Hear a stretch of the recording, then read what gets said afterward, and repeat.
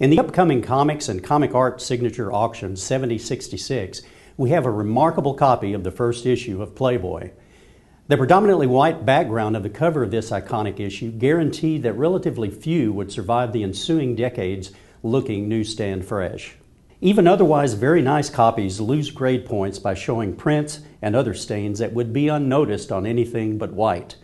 Comics Guarantee Corporation, CGC, has yet to certify a higher grade than Near Mint 9.4 for the issue. What makes this particular Near Mint 9.4 copy so special is that it's a Red Star copy, so named because unlike the other printings, there's a small red star just to the left of the P of Playboy on the magazine's front cover. It's much rarer than the common newsstand copy.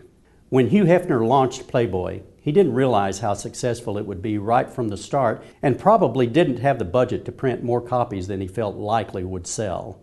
Well, the first issue was a big success, selling out in a matter of weeks and prompting Hef to make 2 additional print runs in short order. The best estimate is that at most only about 2,500 copies each of these rarer print runs survived, and the Red Star copy seems to be the rarer variant. We've only offered a copy on one previous occasion compared to half a dozen of the other variant, the so-called Page 3 copy.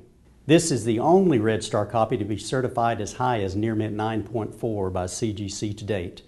A real rarity and a highlight of our auction.